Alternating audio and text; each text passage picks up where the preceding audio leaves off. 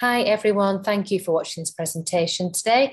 My name is Donna Howarth. I'm the founder of Middle East Menopause Organisation, MEMO, formerly known as Harmonious Her, and recently had a name change to incorporate the whole of the Middle East as opposed to just the UAE. So this presentation will just give you a small insight into work that I do in the Middle East. So moving forward, what I shall do is to hide this camera so you can see the full screen. So where is the UAE? The UAE is in the Middle East. It was formed in 1971 and consists of seven Emirates. And the ones that you'll recognise is Abu Dhabi and Dubai. And surprisingly, 90% of the population is expatriates.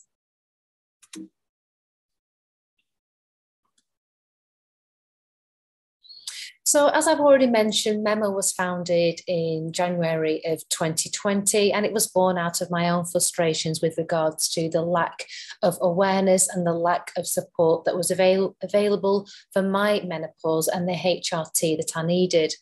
So what are MEMO's aims? The aims are to raise menopause awareness and to grow the support group further, to encapsulate the whole of the Middle East, to encourage consistency in professional advice, care and support, and encourage wider availability of body-identical HRT as opposed to bioidentical, and more importantly, to establish a regional menopause organisation.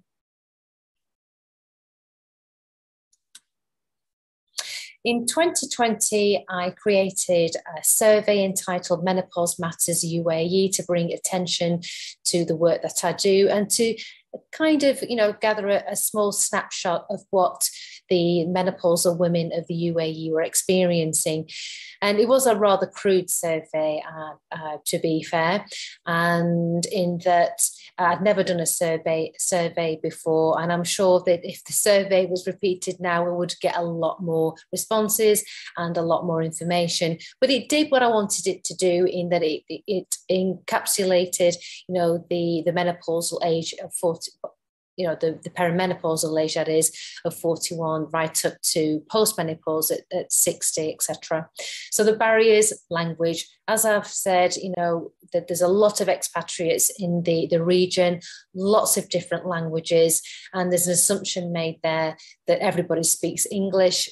Well, they don't do. Unfortunately, I don't speak any other language. So, the survey was quite limited in that respect.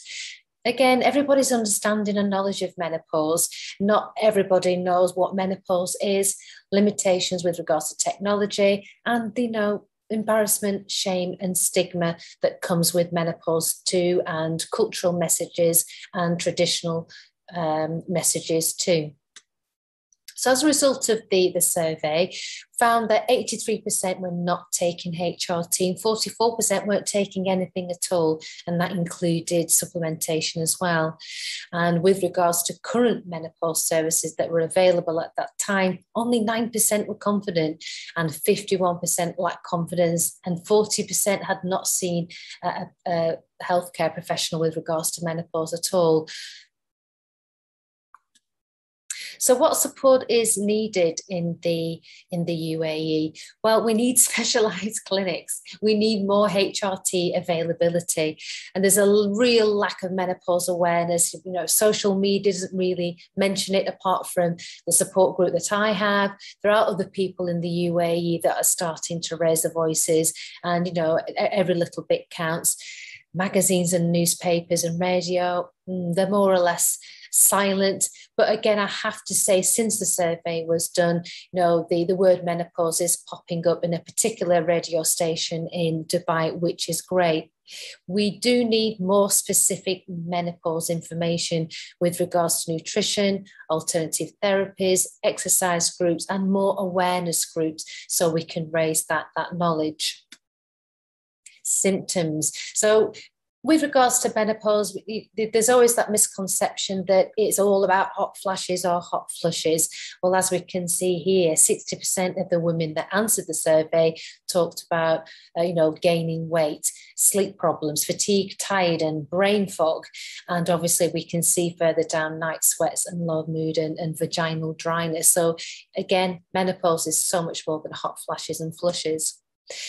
So how are the menopausal women in the UAE coping? Well, 21% are good, 54% okay, but 25% were struggling and feeling overwhelmed in the menopause. And that is quite concerning, given the anxiety, depression, and suicidal thoughts that some women can have. So that just goes to show that more awareness is desperately needed in the region.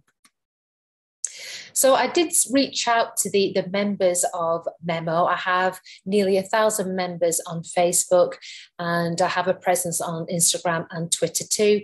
And these quotations come from the members from the Facebook group. So I'm just very briefly going to go through and look at those and just share that information with you. So one lady in particular, she visited for her menopause symptoms, and she was put on medication for a completely different condition that does have side effects. And she did reveal that those that medication did make her feel a lot worse than she already was. And through her own research, she managed to, come off that medication and looked at her diet and felt, much better within a short amount of time. So again, all these quotations, they are anonymous, sharing of experiences, because again, referring back, there's still a lot of stigma, shame and embarrassment with regards to menopause. And, some are not happy to reveal their identity. So this lady, expresses that she finds it difficult, or found it difficult, to talk to a doctor with regards to HRT, and that she needs to find somebody that was open-minded, and and to try find somebody that's not going to question, when are you going to come off them, and don't you think you're too young to take HRT? So this person here said that she'd seen 2 consultants, both confirmed she was in perimenopause, but they still didn't feel there was a need for her to go on to HRT, even though she presented with all the symptoms. So she found her own therapy by way of acupuncture as an alternative. Yes, it is costly, and she now feels that she has to cope with the menopausal symptoms that she experiences. So on top of all the menopause and the symptoms and the stress that it causes, the majority of women have to do their own research, and they have to find their own doctor support to support them in their menopause. And if they are lucky to find somebody, then there's the issue of HRT. Then if you do find your HRT, and when your prescription runs out, then you're left wondering if you're going to be able to get the supplies. And, again, quite possibly there could be a period of time where you are without HRT because the supplies are hit and miss. And some of the experiences here, quite common, and I know this is quite common across the globe, being prescribed antidepressants for the symptoms, being referred to different consultants. This lady was referred to a psychiatrist, loneliness, feeling that you're on your own and that there's nobody to talk to. And as I've mentioned, HRT is difficult to find, and the stocks can be quite variable, and that there's a real lack of information in the region too. So again, that draws on loneliness and being on your own. Coming to Saudi Arabia, Tena is a sanitary product company who created a video to raise awareness, because in Arabic, menopause means age of despair, and it's quite, there's negative connotations there, and they felt that they needed to change that. So they changed the meaning to age of renewal and tried to highlight the positives of going through menopause. So they've done quite an enlightening video, and more importantly, it was done in Saudi Arabia, where the women in Saudi, their experiences are quite considerably worse than the women in the UAE, as they have little to no HRT at all. And the same can be said with regards to professional care as well. So if you have a chance to look at that video, please do. So coming back to, the UAE region, one of the universities in Dubai did a small study, in fact, one of the first studies in the region with regards to Emirati women's knowledge about the menopause and HRT. And again, this was quite enlightening. The survey was done in Arabic, so it aimed specifically at local ladies. And in conclusion, they found that the Emirati women's knowledge of menopause and HRT related to the level of education and the employment status as well. And, the end point there is a need for raising more awareness with regards to symptoms, and more importantly, for informing these ladies of what their management options are as well. So this gentleman, Hisham Arab, is based in Saudi Arabia, and he posed a very interesting question. Should the management of menopause in the Middle East be different? Well, yes and no, because we do need to recognise the rich diversity of culture, traditions, etc., that are in the Middle East. And you can see here that, he's already mentioned cultural, religious, and family issues that contribute immensely to the perception of menopause. And again, this, the socio-economic status can affect the severity of symptoms too. But it all comes down that, we need to be establishing more specialised clinics and introducing HRT and alternatives to help these women in the menopause. And this is not just exclusive to Saudi Arabia. This is to, right across the board, right across the Middle East in general.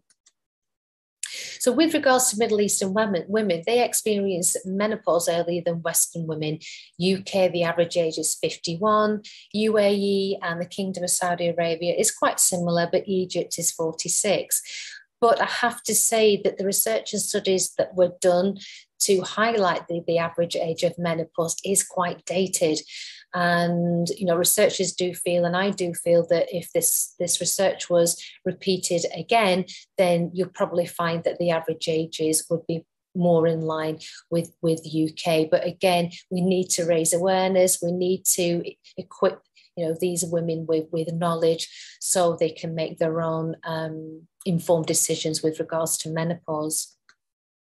So currently in the UAE, or the Middle East, there is no official menopause body to represent the needs of women living here. We've got the international menopause groups, we've got the menopause groups in the UK, North America, and the Australasia, but nothing specific to the Middle East. So it's very important, it's imperative that this is addressed, because we need to raise awareness. We need to inform women of the choices and what's available to them. And more importantly, professional care needs to be consistent, because it can be quite bluntly hit and miss, where your experience will vary from one consultant to another, in that one has up-to-date current knowledge of menopause guidelines, where another is still referring back to the 2002 study, and we all know what happened there. So that very much needs to be brought in line. So as with my work with MEMO, I have liaised with several consultants to help raise awareness in the area and the region, and I've created a menopause specialist list. I've also created a checklist that patients can take with them when they go to see their consultants, and it all helps in getting the right support, in getting the right advice and information. And I have listed their special mention to various doctors, as their help has been amazing in me in turn being able to help the women of the UAE in particular. And it's something that I've not been able to do on my own, because the it's just difficult to get information out to the women of the UAE due to the language barriers, due to cultural issues, due to technology. And again, we've got different nationalities and different understandings of what menopause is. So there is, I guess, more barriers in the UAE as opposed to what there would be in the UK and America and other countries, for example. And that's not to say that other countries aren't worse off than the UAE. I'm very sure that there is. We all have different experiences. So it's, it's something that we do need to address on a global scale. So that, it really is a small snapshot there of the work that I do in the UAE. And I do invite you all to look at my social media to get more of an understanding of what my work involves. And please feel free to reach out. Please feel free to ask questions. 15 minutes is not a long time to get across what happens in the UAE, nor the work that I try to do. But we do all have to work together. As I've mentioned before, menopause is a global issue. It's not a Western issue. Every single country on the planet will be affected. And we all need to stand together, and we all need to work together to raise menopause awareness on a global scale. So I'm just going to put the camera back on there just to thank you all for your attention. Thank you for listening to the presentation, and I wish you all well, and thank you so much for your time. Thank you.